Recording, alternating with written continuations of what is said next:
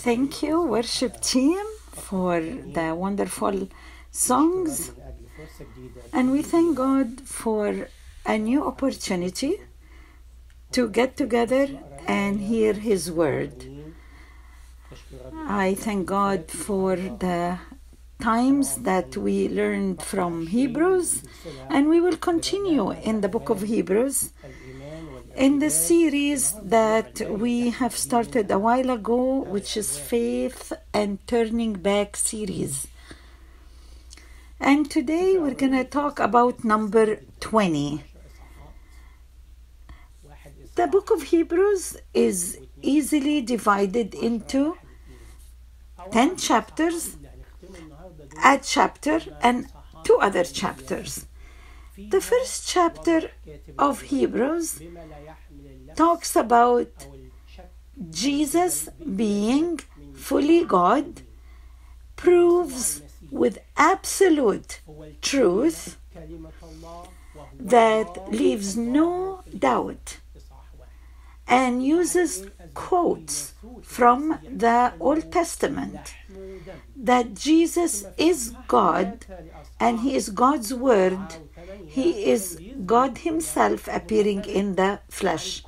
Chapter 2 proves Jesus Christ was fully human, flesh and blood. Then we look at chapter 3, 7 and 8. It proves Jesus is very unique, different from anyone who preceded Him, whether it was Joshua, Moses, Aaron. Chapters 9 and 10 proves He is the true sacrifice and the only sacrifice desired by God. And without Him, there is no salvation or eternal life or way to face God. In chapter 11, it's practical examples of people who lived the faith and not turning away. Hebrews 12 to 13 are practical examples of how we can live this faith as others lived. The verse we are looking at tonight is Hebrews 10:29. How much worse the punishment will be for those who have trampled on the Son of God. It sums up the 10 chapters before. And people don't really like to hear this, judgment. They like to see the filter of love. They don't want to hear about judgment and hell and punishment. And some people will say that the God of the Old Testament is harsh, but the God of the New Testament is kind and wonderful. But I assure you, He is the same God. Nothing changed. And many preachers these days don't talk about judgment or punishment or hell, and they just want to talk about, all the nice, soothing things from God. Now, this God that was kind enough and merciful enough and offered His Son to shed His blood and make salvation available to all mankind is the same God who will judge those who reject, deny, and trample His Son. We are in Hebrews 10, and when we look at Hebrews 10, starting verse 19, we look at encouragement, incitement, and also a warning. Perhaps in this book of Hebrews, we see the most severe warnings of turning back and trampling the Son of God. The title of the slide I have on the overhead is Christ the mediator and the intercessor. And it starts off by saying, therefore, brethren, having boldness to enter the holiest by the blood of Jesus, because in the Old Testament, no one could enter the Holy of Holies. No one can come near it except for the high priest. He would walk in once a year and offer sacrifice for the salvation of the sins. But when Jesus came, Jesus tore that curtain. And now we don't have this division anymore. And we can approach God the Father only through Jesus. And without Jesus, no one can approach God the Father. And that's why Jesus said, I am the way. Then we look at verse 20. By a new and living way, which he consecrated for us through the veil that is his flesh. So Christ is our mediator. He is the only way that we can approach God. And the role of Jesus Christ did not stop by dying on the cross and offering his body as a sacrifice so that he can tear the curtain, the veil that separated us from God. Jesus Christ is our intercessor. He continues with us throughout the way until we are with him in glory. Verse 21 says, and having a high priest over the house of God, let us draw near with a true heart in full assurance of faith, having our hearts sprinkled from an evil conscience and our bodies washed with pure water. So we have confidence in faith, the faith that the Son of God died to redeem us and to pay for our sins. And no one can have forgiveness of sins unless their heart is sprinkled with the blood of Jesus. And that is how our conscience changes from an evil conscience to a clean conscience, because we become holy in Christ. And how do we have bodies that are washed pure with water? We wash our bodies with the Word of God. The Bible is the Word of God, and we need to read God's Word daily, so we are cleansed daily.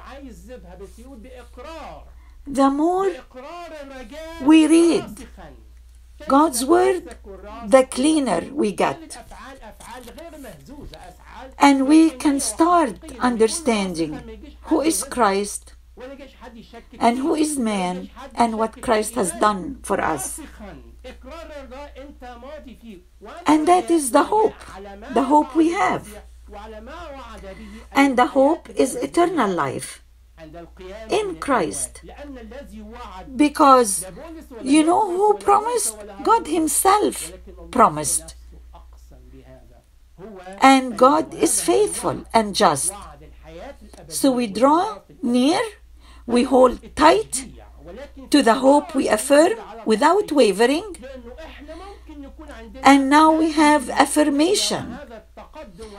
We have words of confidence that no one can come and shake our faith or make us doubt. And we have to encourage one another.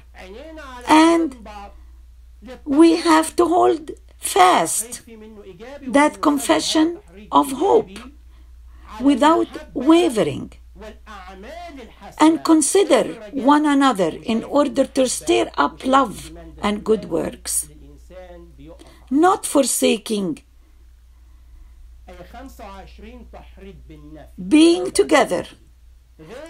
Pay attention to verse 25.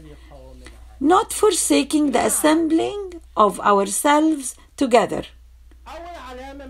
I want to warn you, one of the first signs of drawing back is forsaking or neglecting meeting with other believers. You need to be in the company of believers because we are the body of Christ, and Christ is the head of that body. When we meet together and we have communion together, we worship together, this is not something new, because we encourage one another, we preach for one another, we teach one another, and we cannot live by ourselves.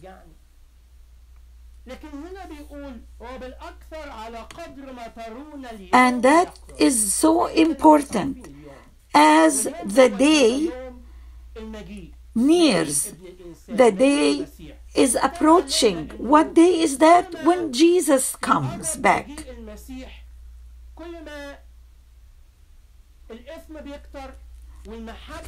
When sin increases and love decreases, we can easily fall into sin. When we have problems in life, when we are persecuted, we need one another. We need to know that we have hope and to affirm each other. When we look at verse 26 and 27, there is encouragement and there is warning. It's almost like a sandwich. We have encouragement at the beginning, encouragement at the end, and in between there is a warning and cautioning. And there is no gospel that does not include this warning. The writer of Hebrews says in verse 17 that their sins and their lawless deeds I will remember no more. We know that Jesus Christ took our sins away. And in verse 18, now where there is remission of these, there is no longer an offering of sin. However, if someone chooses to willfully sin, deliberately sin, after knowing what Christ has done, verse 26 says, for if we sin willfully after we have received the knowledge of the truth, there no longer remains a sacrifice for sins.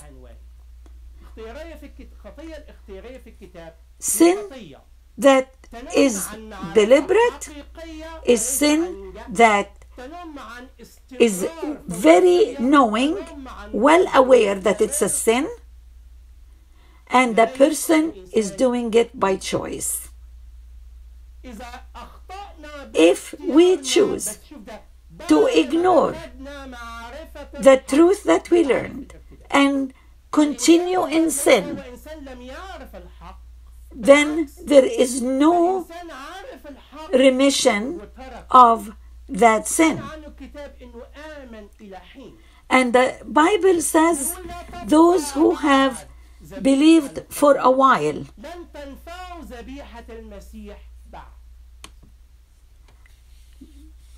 In verse 27, it says, but a certain fearful expectation of judgment and fiery indignation, which will devour the adversaries.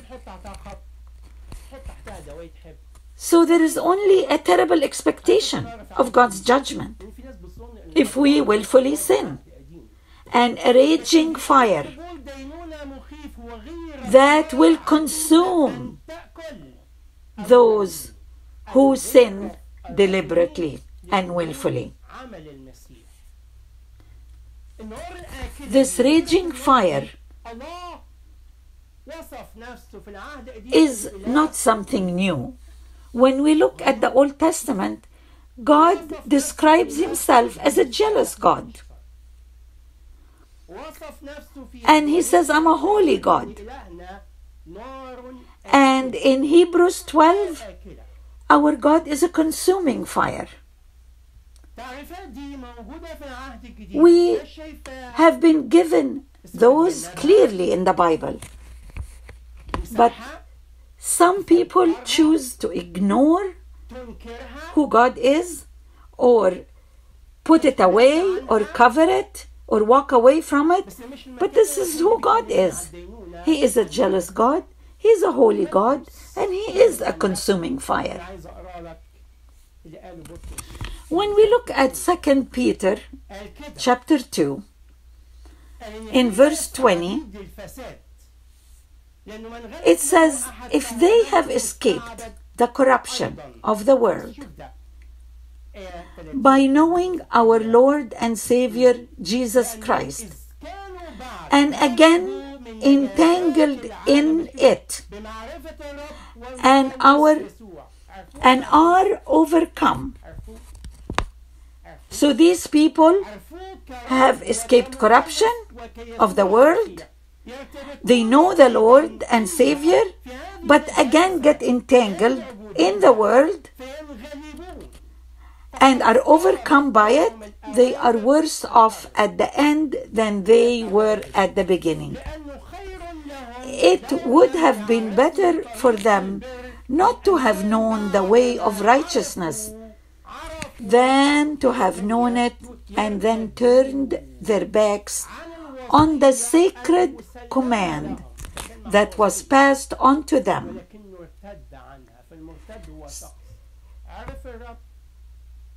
And this is the person who knew the truth.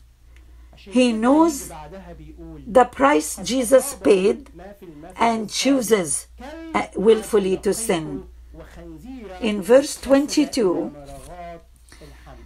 the Apostle Peter continues, of them the proverbs are true. A dog returns to its vomit, and a sow that is washed returns to her wallowing in the mud. Because those people are not believers. A believer has a new nature. But those people that turn back, those people that turn away, their nature never changed. A dog is a dog. So the dog returns to its vomit. And the sow, the nature of a sow is to wallow in the mud, even though it was washed. Can a believer perish? No. A believer cannot perish. The Bible teaches that a believer will not perish, but it also teaches that a real believer would not live in corruption, does not live in sin, does not put up a sign saying, I am saved, and goes about doing whatever he pleases. Now, when we go back to Hebrews 10, and we look at verse 28, there is a comparison. The writer of Hebrews says, anyone who has rejected Moses' law dies without mercy on the testimony of 2 or 3 witnesses. And this is coming from Deuteronomy, the Old Testament. And he continues to say, of how much worse punishment do you suppose will be, though worthy, who has trampled the Son of God underfoot? We need to stop here for a minute. Peter said that a person who believed and turned back is worse off at the end than at the beginning. It would have been better to have not even known. If we look at the Old Testament, and someone would sin and reject Moses' law, they would be stoned to death.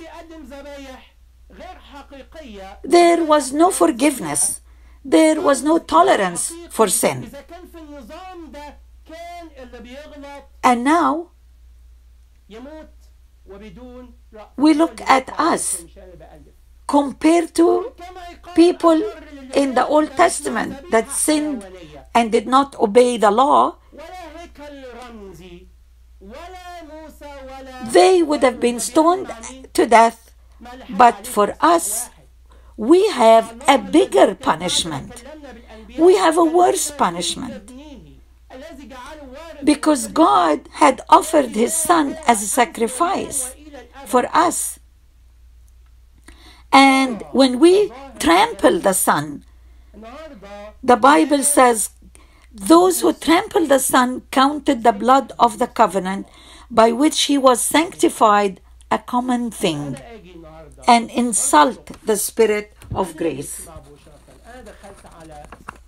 Today, this morning, I went and I read a statement of faith of one of the largest sections of churches in North America. It says, we believe in Jesus, the first begotten Son, not the only begotten Son. And they are declaring that. The Bible says Jesus is the only begotten Son. But they are saying He is the oldest Son. And that is where the warning is. How much worse punishment do you suppose will he be thought worthy who has trampled the Son of God underfoot? This is a person that said that the Son is not the only Son of God, that Jesus is not the only Son, and that is trampling the Son. And that person disdained the Holy Spirit, disdained Christ and what He has done for us. They have disrespected God the Father, God the Son, and the Holy Spirit. Because when Jesus died on the cross, the Father sent the Son. The Son willingly came and died for our sins, and the Holy Spirit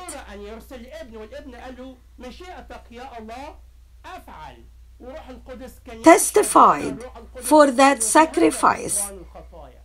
So the Trinity was present in the cross. The Trinity was there when Jesus died for us. God the Father, Jesus, and the Holy Spirit. How is God going to judge those who trample the Son? The Bible tells us, "Vengeance is mine, I will repay," says the Lord. This is what God says. Some people say, no, God is kind. He is not a God of vengeance. I didn't say it. This is God's word. Is this in the Old Testament? It's in the Old Testament and the New Testament. Anyone who has rejected Moses' laws dies without mercy. Can you imagine those who reject God's Son? I want you to pay attention. No one can touch God the Father. But guess who they can touch and abuse and reject? It's God the Son, Jesus Christ. And that's why Jesus says, "Whoever honors me honors the Father. And whoever does not honor me doesn't honor the Father." Because Jesus in the flesh is the one who people reject. And the Bible tells us it is dreadful. It's a dreadful thing to fall into the hands of the living God.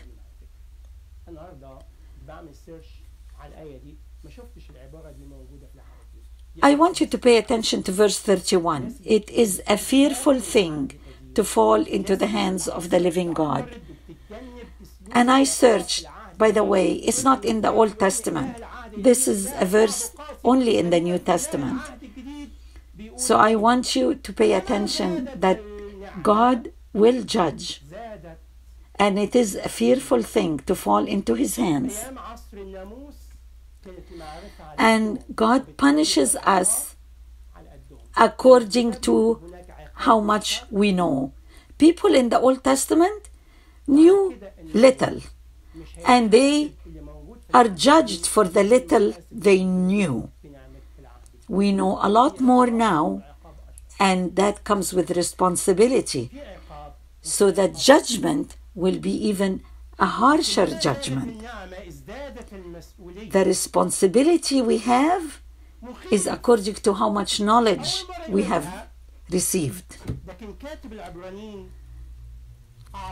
The writer of Hebrews is probably thinking of Jesus and what Jesus said in Matthew 10:28, when he told his disciples, "Do not be afraid of those who kill the body but cannot kill the soul." This is Jesus speaking. He is talking to his disciples. Rather be afraid of the one who can destroy both soul and body in hell. Yes, I tell you, this is who you should fear. And that's why the Apostle Paul always says, continue to work out your salvation with fear and trembling. God is merciful, and because of his mercy for us, he sent his Son to die for us. But whoever rejects what God has done by sending his Son to die for us will be judged. In the book of John, it says, "For God so loved the world that he gave his only begotten Son." The only begotten Son. Because God has only one Son. Yeah, we are the children of God, but we are not the Son of God. So God was not merciful on his own Son, but out of his mercy for us, he sent his only Son, that whoever believes in him should not perish but have everlasting life. Why did God send his Son? Because he doesn't want us to perish. And he's giving us this gift for everyone. And whoever does not believe in him is not going to have eternal life. And when you look at verse 17, you will see that God did not send his Son into the world to condemn the world, but that the world through him might be saved. He who believes in him is not condemned. But, pay attention, but he who does not believe is condemned already.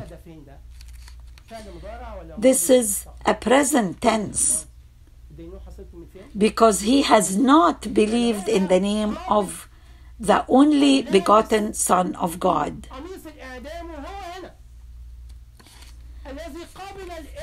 Whoever receives the Son, he has eternal life, starting right away, immediately, from here on earth.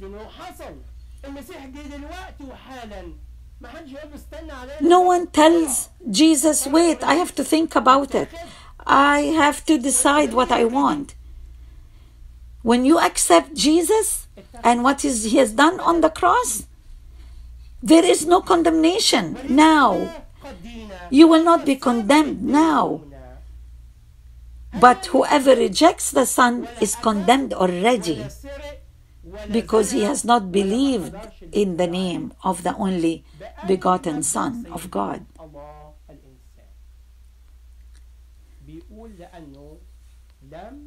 And that is present tense. The condemnation starts here and now, just as eternal life starts here and now.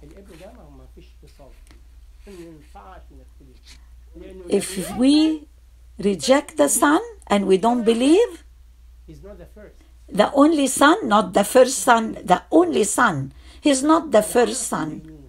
He's the only begotten Son.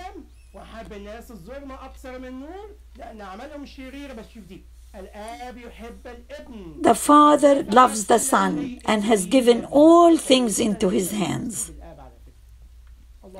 So God gave judgment to his Son, because the Son is the one who will give life or take it away.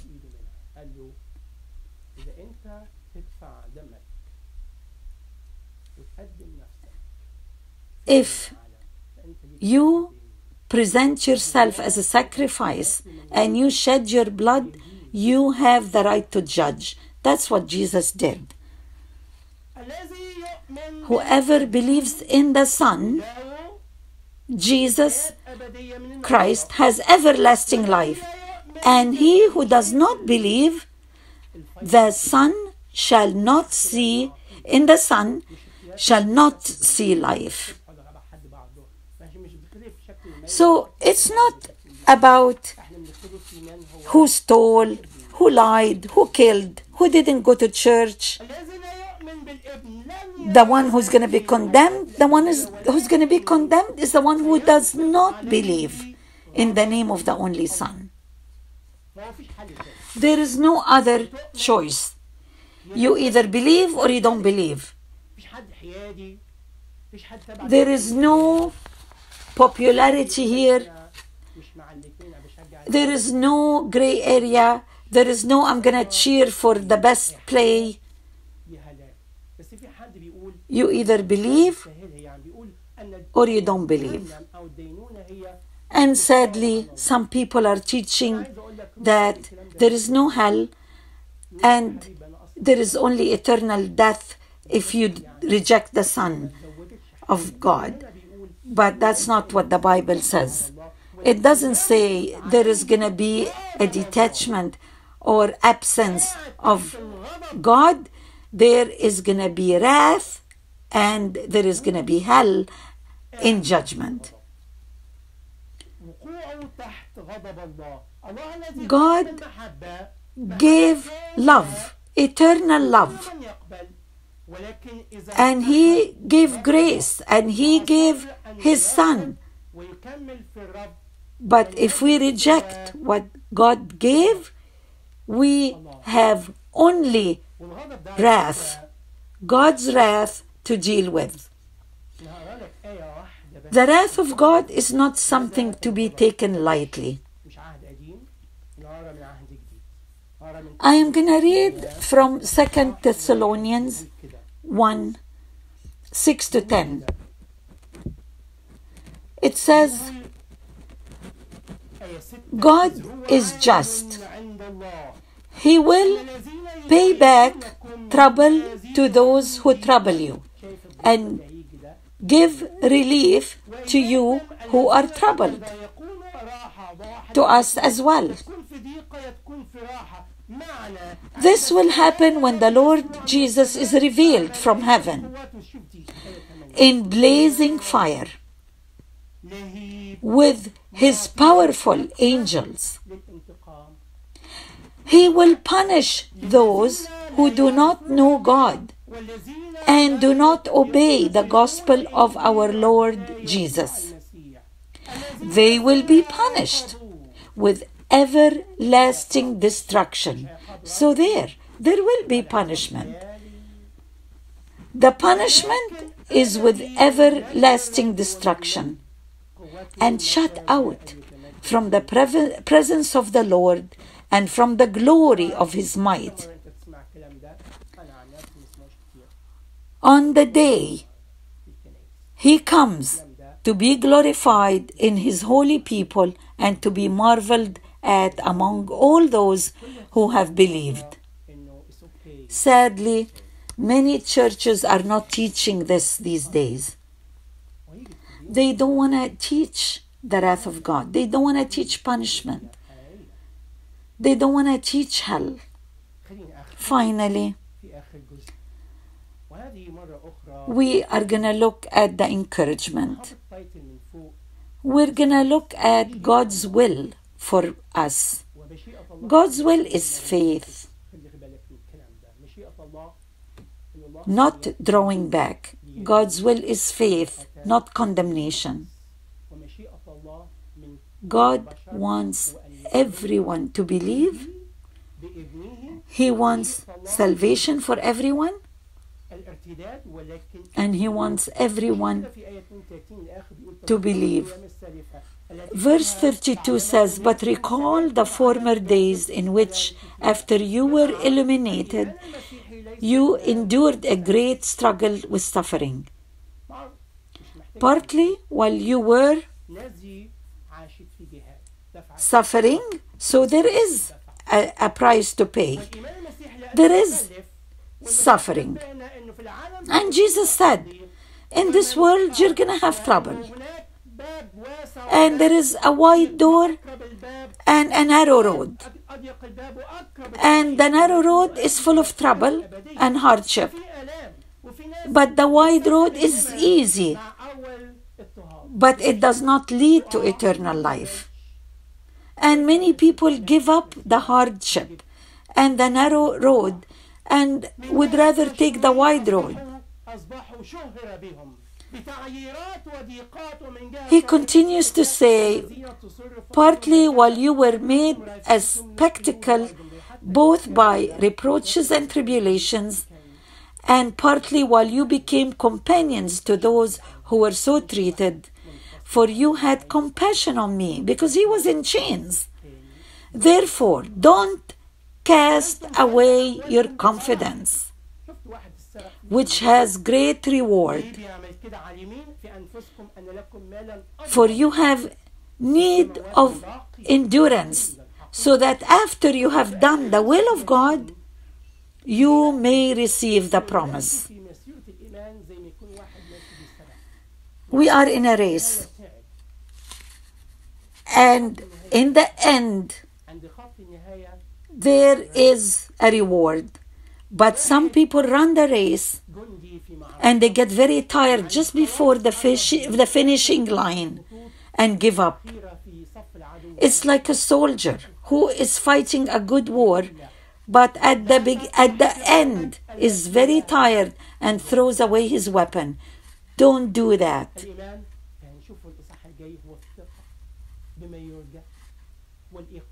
Now, we need to continue, for you have need of endurance, so that after you have done the will of God, you may receive the promise. For yet a little while, and he who is coming will come and will not tarry, and he will reward you for your endurance, and he will not be delayed. And when Jesus comes, there is a reward.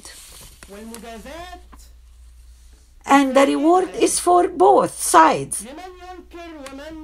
It's for those who believed and those who did not. When we look at Romans 2, 4-8, it says, "Or do you show contempt for the riches of his kindness, forbearance and patience, not realizing that God's kindness is intended to lead you to repentance?" God's judgment is real.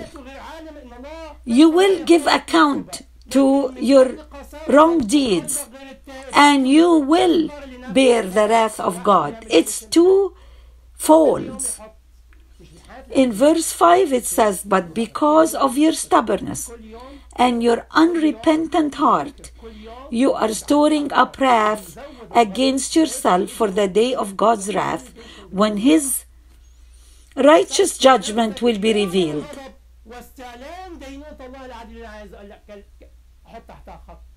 God will repay each person according to what they have done. To those who, by persistence in doing good, seek glory, honor, and immortality, he will give eternal life. But for those who are self-seeking and who reject the truth and follow evil, there will be wrath and anger. There will be trouble and distress for every human being who does evil. So I want you to know that there is a reward for each side. Those who believe and those who reject Christ. And then Hebrews 10 is the verse that we have continued studying for a number of months now. Now the just shall live by faith. But if anyone draws back, my soul has no pleasure in him. That faith in what Jesus has done for us. But we are not of those who draw back to perdition, but of those who believe to the saving of the soul.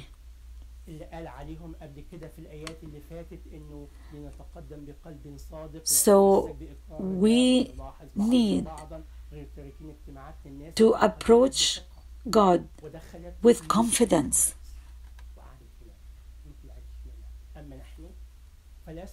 But we are not of those who draw back to perdition, but to those who believe to the saving of the soul. And in the next chapter, Hebrews 11, we are going to look at the practical life of a believer and how they showed and practiced that faith, how they lived that faith.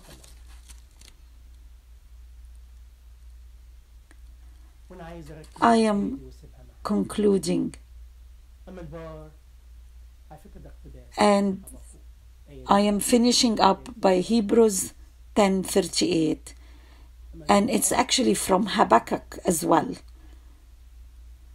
Now the just shall live by faith. God wants us to live a life of faith and to continue daily living this life of faith. I am going to ask the worship team to come up and sing a song for us. We are all humans, we are all flesh and blood, and we are all subject to temptation, but we need to live the life of faith. If anyone denies God by word, action, teaching, or the way of life, that person will have to deal with God's wrath and judgment and punishment. These people that those words are written for are people that believed. They're people that thought that they have faith. Life is not about preaching. It is about a heart cleansed by the blood of Christ, a clean conscience, a pure life that is lived in fear and holiness. And I want you to think of these words.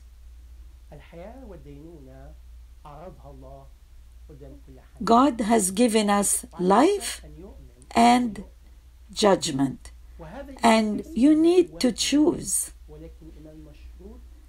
And faith is not ambiguous. It's faith in His Son that took on flesh, lived among us, was crucified, died, was buried, and was resurrected.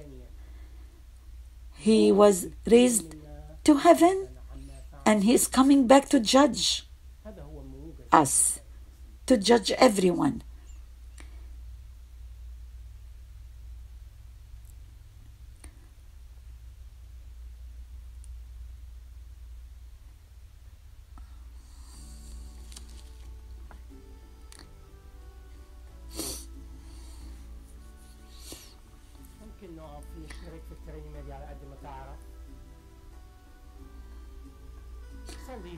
I want you to listen to this song.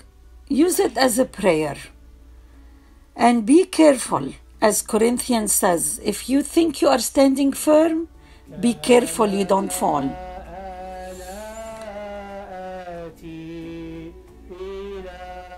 Just as I am, I come to you, Lord. You said, draw near to me. I am coming and drawing near to you, God. O Lamb of God.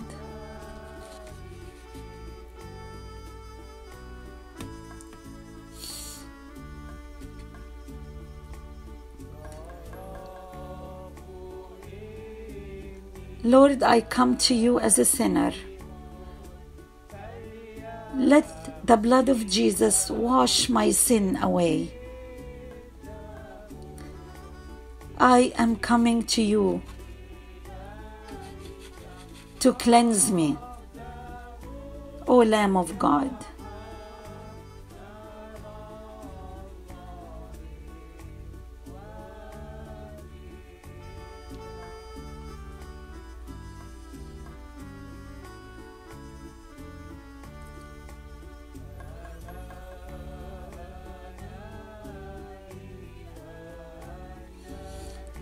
I come to you, generous and loving God.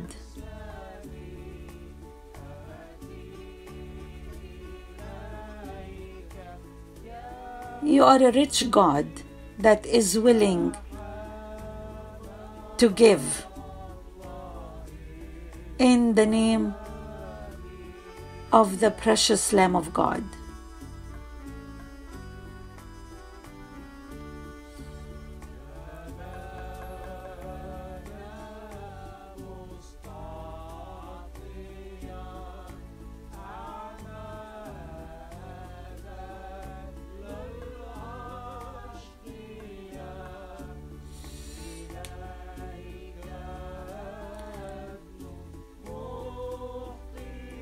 I come to you, God, the one who does not deserve anything because of my sin, but in Christ I can come to you. You are the one who heals the sick.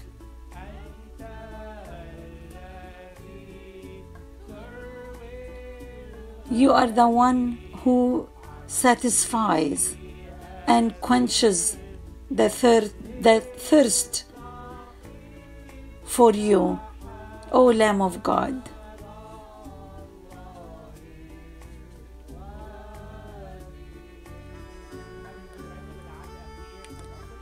I come to you, Lord.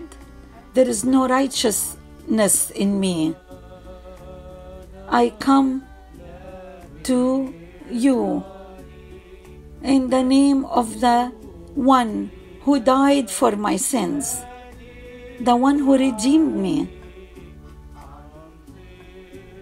the one who sacrificed himself for me. And I ask you for forgiveness, O Lamb of God.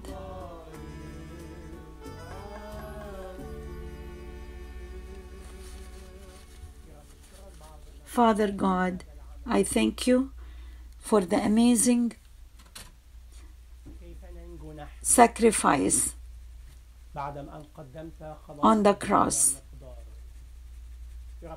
Thank you for giving us a way out of our sin. Thank you for what you have done on the cross. God appearing in the flesh. An amazing sacrifice to wipe my sins away and our sins away. I ask you, Lord, that no one fails and no one turns away, but to have confidence in what you have done for us and to continue in the hope that you have given us, the value in your blood and sacrifice. Please help our weakness and our inability and fill us with confidence and hope. In Jesus' name, amen.